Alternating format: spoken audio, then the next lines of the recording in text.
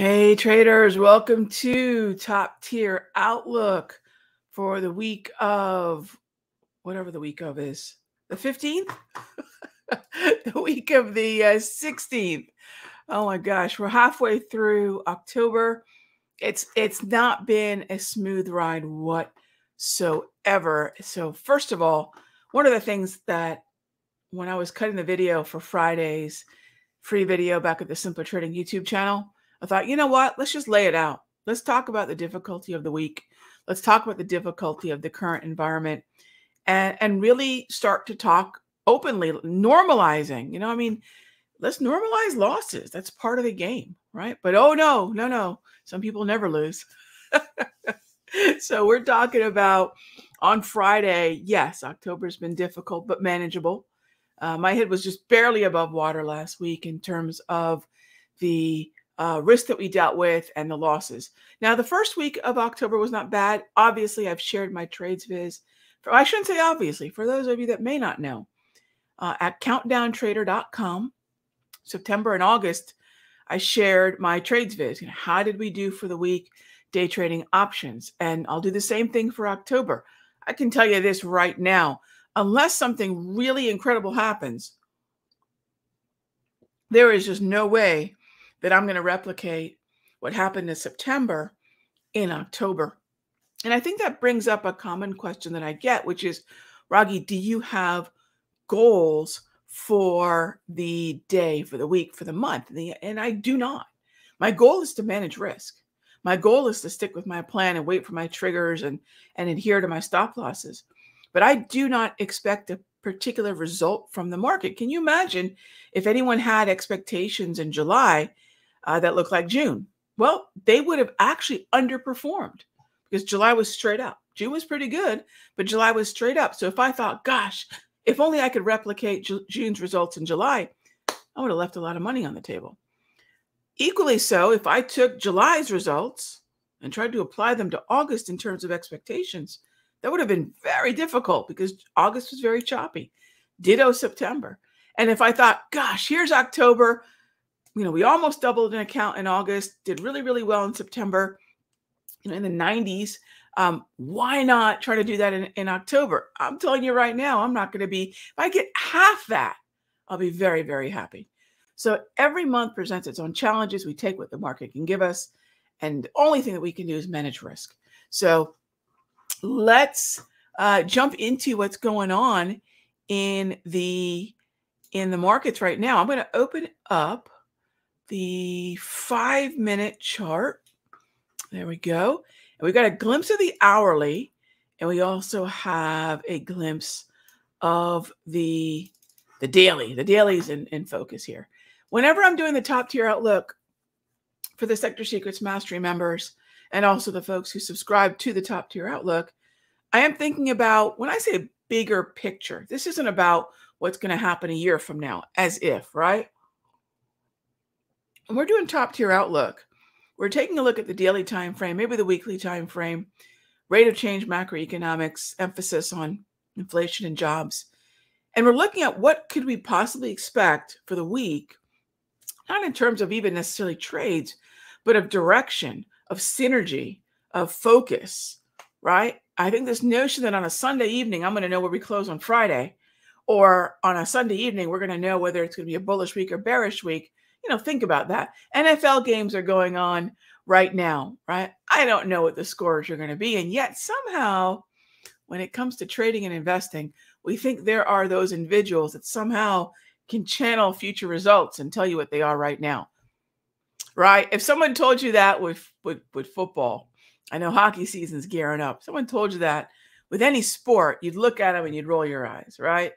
But yet, people do that all the time in the markets, and we think that they must know something that the rest of us don't. They don't. They don't. I can promise you that. The best ones understand position sizing and managing risk. So with that in mind, managing risk in terms of the NASDAQ is probably going to still be the place to go. And why is that? Last week, we sunk into the daily price movement range after a fairly significant sell-off. I mean, it was relentless on Friday. I'm rocking some tea today, so I really want to be honest with everybody. This in the yoga mug, in the Yoda mug is some Earl Grey. And so if we have this move into the gray zone of a daily price movement range, that is the historical volatility of each session, individualized to each session going back 6 months. And if I have price sinking down into that zone, that gray zone, that's typically support. Now, the NASDAQ did a really good job in a neutral environment of getting down into that zone. And so far, it looks like it's going to be supported.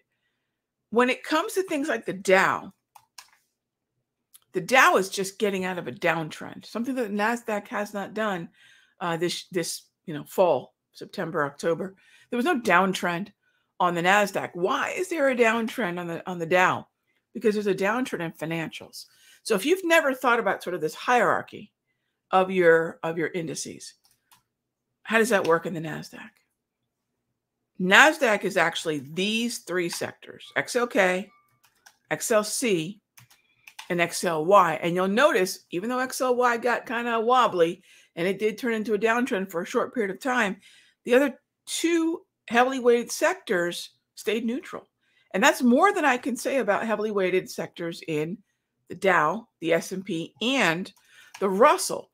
One of their heavily weighted sectors, mostly relating to financials, big banks and regionals, are in downtrends. The other heavily weighted sector, which would be XLV, healthcare, just is getting out of a downtrend. So if you're wondering, why are you leaving things like the Dow and the S&P and the Russell on the back burner? Because the composition of the NASDAQ is just so much better than what's going on within those three other indices. If any one of those indices is going to coattail what's going on in the NAS, it's going to be the S&P. That'll be the first. And if the S&P continues to move higher, we go right back to healthcare, we go right back to financials, and we ask, all right, are those starting to stabilize? And if they are, the Dow will follow suit, right? Understand these connective threads. It makes all the difference in understanding why we want to focus on what we want to focus on and what powers that engine called the index. All right, so as always, gang, this show is about your questions. Let's go ahead and jump on into them. First up is, hey there, MG. How are you? Always respect your transparency and love the... Yes, I cut my hair. Yes, I cut my hair again. So it was getting kind of long. I was talking to the Trish boss. I said, gosh, my hair's getting kind of long, huh? So we cut it. I cut it, let's see, last week. And then yesterday I thought, it's not quite short enough. So we hacked it again. How many things can you cut off and they come right back? And I've got a lot of hair. I've got a thick head of hair. So it's kind of fun to hack it every now and then. But yes, thank you. I appreciate that. I should have done it this summer when it was hot. But anyway, it's the convertible haircut. It's the convertible friendly haircut. All right. Mr. Walker asked, what I learned losing $1 million is a helpful listen. Losing is the skill. Losing well. Absolutely. I'm glad you're enjoying it. One of my absolute favorite books. Hey there, Call One. Thanks for the show. My pleasure. My pleasure. Thank you all for tuning in. I appreciate that. Can I share my thoughts on D-Dog? Sure. And what is your downside target? Well, targets, another word for target is obstacle, right? Another word for target is obstacle. So would I be bearish on D-Dog? Maybe not as bearish as Call you might think. I don't have a red trend. It's gone back into a neutral environment. I have two Darvis levels, one at 85.25 roughly, another one at about 84, holding right now. I'm gravitating around, kind of going round and round near the 200 exponential. My downside target, if we were to break the support from August 8, let's say we break down through 83.80. I would say a really reasonable support would be somewhere around $75, $76, but not so fast, right? There's a pretty good chance we hold here. So this is where what I'll tell you is very few, I'll almost say no stocks. I'm going to say very few, but almost no stocks exist on an island in and of themselves. They're going to be attached to another group of stocks, a niche, a sector, right? Some kind of grouping where they're going to move with stocks of their ilk. And most often and most easily, this will be identified, via the ETF, typically one that has at least 500 to 750,000 shares traded per day. Find the ETF that this has some weighting in and some liquidity in the ETF, and then look at the other stocks that are in that grouping. We want to know what they're doing. We want to know what stocks like DDOG are doing, because we live in a high concentration world. We live in a world where, yes, one stock can go off and do its own thing, but it's not usually very likely. It's the lower probability assumption. The higher probability assumption is find the school of fish that are moving together. That's what the S&P, NASDAQ, Dow, Russell are, right? So that's why I would look at that. I'm not that bearish. I treat this more as a chop. I would definitely treat this more as a chop. Hey there, Yee Yee. How are you? I got the package, Yee Yee. You're too kind. I will treasure that card. Thank you so, so much. I keep meaning to tell you I will definitely do so tomorrow in the mastery. But yes, the main, I did. Was it that long? Yes, I cut it off. I did cut it off. So for sure. Yeah, it's nothing. I've always wanted to shave my head. Seriously, telling y'all, Raghee's crazy. I've always wanted to know, can you ditch your vanity and put, say, a number 1 or a number 2 to shave your head, right? I'd be curious, a la Demi Moore, G.I. Jane style, right? Could I do that? I'm not sure. You'll know if I do. All right. Next up, hey there, Nick. Does it seem to you that the Euro US may be reversing direction? So, Nick, love that you're looking at the pair. I'm just going to look at the 6E, a little bit more accessible to a broader group of people, but it's the same conversation. Euro is the base currency, US dollar is the second currency, and the movement in 6E or Euro US is indicative of the strength or weakness in the euro. So if you're looking at 6E or you're looking at Euro US on the foreign exchange, the first currency in the pair is going to be the directional currency. In other words, if Euro US is going higher, that means Euro is strengthening and US dollar is either flat or weakening. If 6E is going up, that means the 6E is reflecting the Euro. That means, once again, Euro is strengthening and or US dollar is weakening or flat. This is still a downtrend, Nick. I'm not seeing much that I like. The most supportive thing I can say about the euro is that perhaps it bounces from the October low again. And that was where the Darvis is. You'll notice the automated Darvis said, thank you very much. There's your Darvis low. And that is at 104.82. That's about as a bullish thing as I could say about the euro. So no, not yet, my friend. I really want to see that we move into a neutral range on the euro. Then we can think about maybe toppy dollar or bottoming out euro. So not quite yet. I understand that the Fed is saying they don't think further rate hikes are necessary. Thank you. So why is the euro so weak, right? I mean, why is it the dollar weak if we're at the tail end of a tightening cycle? It's because it's not just that the Federal Reserve will stop hiking, which I agree with you. Fed fund futures say we're, for the most part, probabilistically done. However, rates are going to stay high, likely into summer of next year. That's a long time of these higher rates, and that is obviously supportive of the dollar's strength. The other thing is the European Central Bank is a few steps behind the U.S. Central Bank when it comes to the rate hikes. So they were really still in that tightening cycle, which they seem to be a little bit walking back from what seemed to be a lot of hawkishness in June and July of this year. And that hawkishness strengthened the euro, weakened the dollar. And you can see what's happened since then. Going into August, actually, by the time we left August, the euro sliced down through the 200 exponential, which tells us there's some weakness here. And so I don't see any reason to change my mind about the trajectory.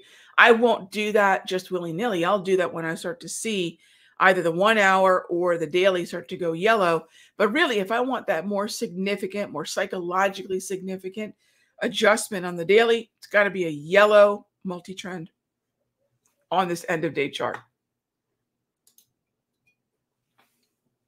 All right. Thank you for the question, Nick. Good stuff on the currencies. All right. Next question is, I need to use a JT multi. So we have something called the multi-trend, gang. We've tweaked it a lot over the years. We don't really call it the JT multi anymore. We just call it the multi-trend. The top row is a multi-momo. The bottom row is the multi-trend. And I use the multi-trend all the time to wait. Yes, great point. I use it to help me remind me to wait longer before fading a trend. We never really want to fade a trend, do we? We want to buy pullbacks and uptrends, short into bounces and downtrends, and then fade chop, right? What is a fade?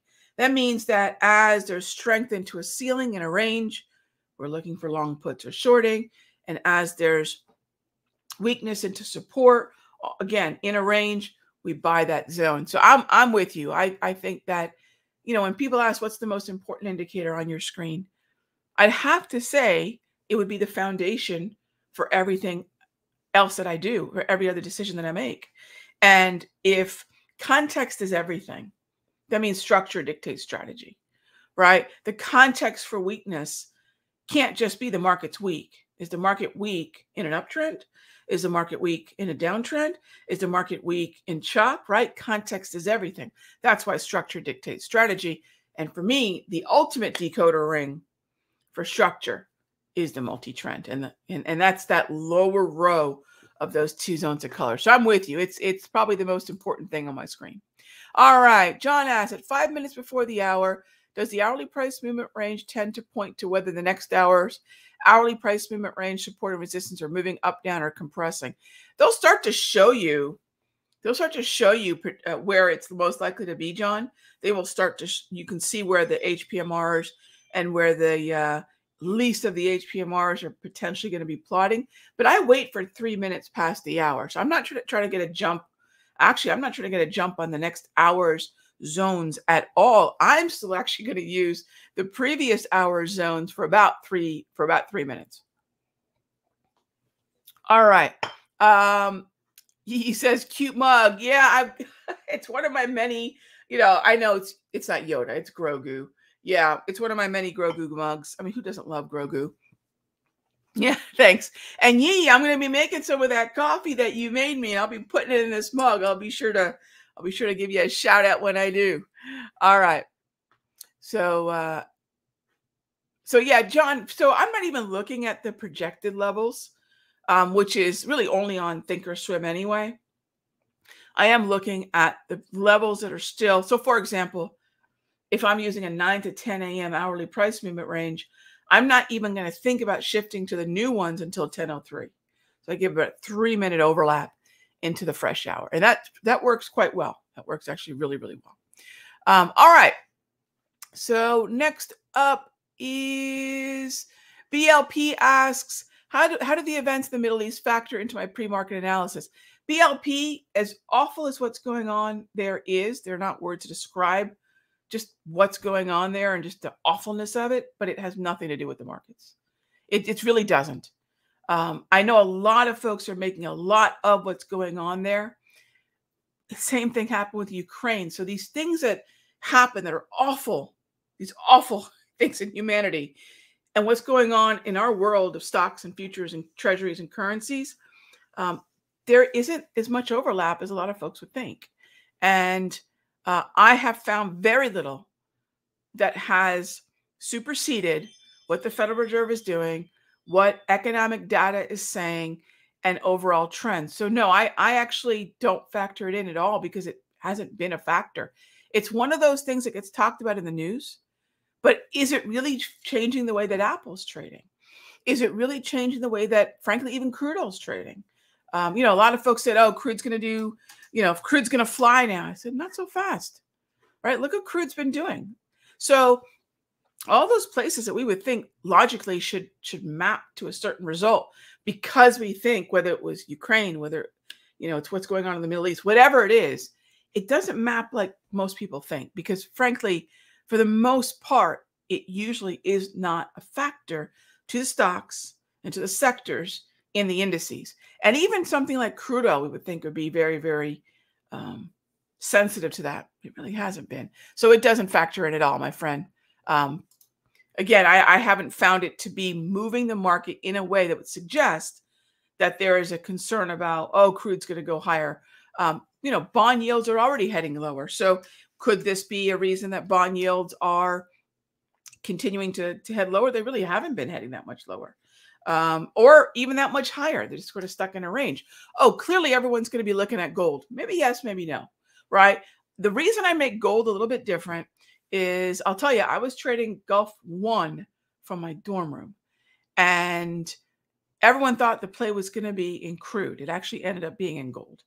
So I would say, if you're separate BLP, the different markets, because most are not tracking with what's happening there. Gold is probably going to be your best bet. All right, green eggs and ham. When playing options, do I have a time stop instead of a level day trading time frame? Do I have a time stop instead of level day trade? Well, if I'm understanding the question, green eggs and ham, I want to be out of my day trades by 3:50 p.m. Eastern. I'm usually going to start thinking about slowing down my entries by 10:35 Eastern. Some days we'll extend that window to 10:55 Eastern. So yeah, time plays a big role, but it's not the reason I get in or get out, right? It is not the reason I would get in or get out. It's the reason I would ask myself, well, as we get close to the London fix, do I have an edge? As I complete the first hour of the day, do we have the synergy in the broader averages? Are they moving together, right? And if I don't, I'll usually, say thanks, but no thanks after 10:35. Most of my day trades occur in the first 65 minutes. So I'm not an advocate of day trading all day at all. I'm more an advocate of looking at the trading results that we have and asking myself, ask yourself, what time of day did you put on the bulk of your trades that yielded the bulk? Not all, right? It's not always going to be all. What is the time frame, the time of day, the whatever factor you want to measure? What yielded 80% of your results? And that's where Pareto principle, 80-20, does tend to apply to darn near everything. You're going to find there's about 20% of things out there that give you your 80% of positive results. Our job then is to go as all in on that 20% as possible. So if I know the first hour of the day is by far the disproportionate gains that I'll experience as a day trader, I want to go kind of all in on that time of day. Be ready to go. Know that that's where I want to put on the most of my trades. The notion that the whole day is going to be equally as productive, I have not found out over hundreds and hundreds and hundreds of trades over the years, decades even. I have not found that to be true. I have found that if I want to buy my time back as a trader, right? Of course, financial freedom is what we, I remember reading an article about there's certain freedoms. We want the freedom to, hang out with the kind of people we want to hang out with, right? Freedom of relationships, freedom of time, freedom of finance. I think there's one more freedom in that book, and I'm doing a terrible job. But I think it's Dan Sullivan. I think I'm actually heard this from John, now that I think about it. And there's certain freedoms that we're all looking for. One of them is freedom of time, right? Freedom to time, freedom to hang out with who we want to hang out with, freedom to do what we want to do, and freedom of money. Well, if I want to buy back my time, it's really my job then to figure out what time of day as a trader are going to yield most of the results, then go enjoy as much of my life as I can. But this isn't about when can I go for a picnic, set it and forget it, this lifestyle trading thing. That's not it at all, right? Because if you were coming up in the 80s and 90s as a trader, as I was, that was all the rage, right? Everyone was telling you what a great lifestyle you can have.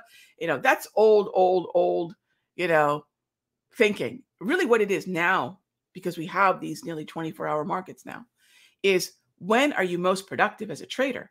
Where are your profits coming from? For some, it's the end of the day. For some, it's the beginning of the day. For some, it's the Asian session. For others, it's the European. It just doesn't. It's not going to be the same. It doesn't matter what time you're most productive. It's really knowing what your most productive time is and going all in there, buying back your time. And so for me, that's how I do it, right? So a lot of those time-based, those restrictions are not because I want to put my trades on and go party, party, party. No, I'm not going to go play a round of golf and get my trades in. To do that, I'm optimizing when my best trade results occur. I hope that makes sense. And great question. Thank you so much. Let's see. Bogus asks, is using so many indicators helpful? Well, fair question, and I appreciate the question. So it's, I kind of imagine it this way. If I were to walk onto a jet plane to travel, and I turn around and I look at the cockpit, and I look at the pilot and I say, gosh, what do you need all those gauges and dials for? Right? All that really says is, I don't know what those gauges and dials and levers and buttons are for, but he does, or she does, the pilot does. So I'm the pilot of my charts, and all these indicators tell me something. They each has a job, right? But again, the same way that I would look at a cockpit of a 757 or whatever, of an Airbus, whatever, and look at all those and not know what any of that means. It's the same way that maybe another trader would look at a chart and say, I don't know what those things mean. Now, ultimately, I may not need all the gauges and dials, right? I may not need them. But yes, of course. Otherwise, are they helpful to me? Yes, they're helpful to me because I know what each one is telling me. Just like that pilot on that giant jet plane knows what each dial and each button and each lever does for the plane to properly fly it. Same thing. So yes, for me, absolutely. Absolutely. So fair question. I get that from time to time. And thank you for asking in a very nice way, because it's really funny. Every now and then I'll get a comment from someone, anonymous 76548, which is just code for troll. They'll say something like naked charts. If you're a real trader, naked charts. Really? Pretty sure Paul Tudor Jones had indicators. Pretty sure that Jim Simons, arguably one of the greatest traders, has indicators and things that he's crunching with the computers. So it always cracks me up. Naked charts. But if that works for one trader, great. But this notion that my indicators might be different from another successful trader's indicators. It's not just one set of gauges and dials, right? So I think the cool thing about my being able to reach out to all you and show you what I do is show you why I do what I do and see if it resonates with you all, right? This way you can sort of preview what it is I do and say, Rog, that's not for me. Or Rog, I think I want to learn more. And that's all I can do at this stage of my career, right? Where I know the markets have been very good to me and mine, taking care of my family and myself for so many years. And I'm thinking I would like other traders to experience what I've been able to experience. So I share what's on my screen. Thank you for the question, though.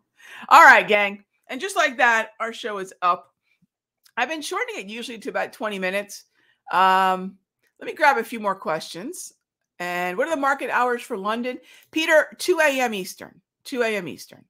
Do I see a lot of chop this week? Anthony, I have no idea. No, so I can't predict what's going to happen, right? And just like you said, look at all the events we have coming up, right? I have no idea if it's going to be choppy this week. It depends on what the data is, right? So, but great for grabbing the data hot zones, right? What's a hot zone? It's a term that I coined many, many moons ago, I think in my first book, where it's a high impact, right? High volatility, high volume event that is scheduled. And if we know these events are coming out, there's going to be discounting. There's going to be people jockeying around for position in front of the event. But the event itself, the number itself, the reaction itself, look what happened with University of Michigan inflation expectations and consumer sentiment on Friday. We're actually heading up, had a really good morning. That data comes out at 10 a.m. and whoosh, right? And so we don't know, right? But the most important thing, Anthony, what is coming out and when, all right? All right, so that is a wrap. As always, gang, thank you so much for being here for Charts and Coffee, for Top Tier Outlook. We're together here every Sunday from 6 to about 6:20. Rolled over a little bit. Great questions today. And on Monday, starting every weekday, we've been doing this for almost 3 years now. On Monday, I'll see you all 9 a.m. for a 20-minute pre-market show before I hop into the rooms. It's Charts and Coffee at 9 a.m. Eastern, right here at the Simpler Trading YouTube channel, as well as my YouTube channel. Yeah, I think this October, I think this month or next month is going to be 3 years. I think I'll have to double check. I think it's going to be 3 years of Charts and Coffee. Unbelievable. Thank you all. I couldn't have done it without you all. Amazing. When I first started doing Charts and Coffee, I think there were 10 people showing up, and we consistently have hundreds and hundreds of views. So yeah, I think 3 years this month. Amazing. All right, gang, be good to each other. I'll see you tomorrow.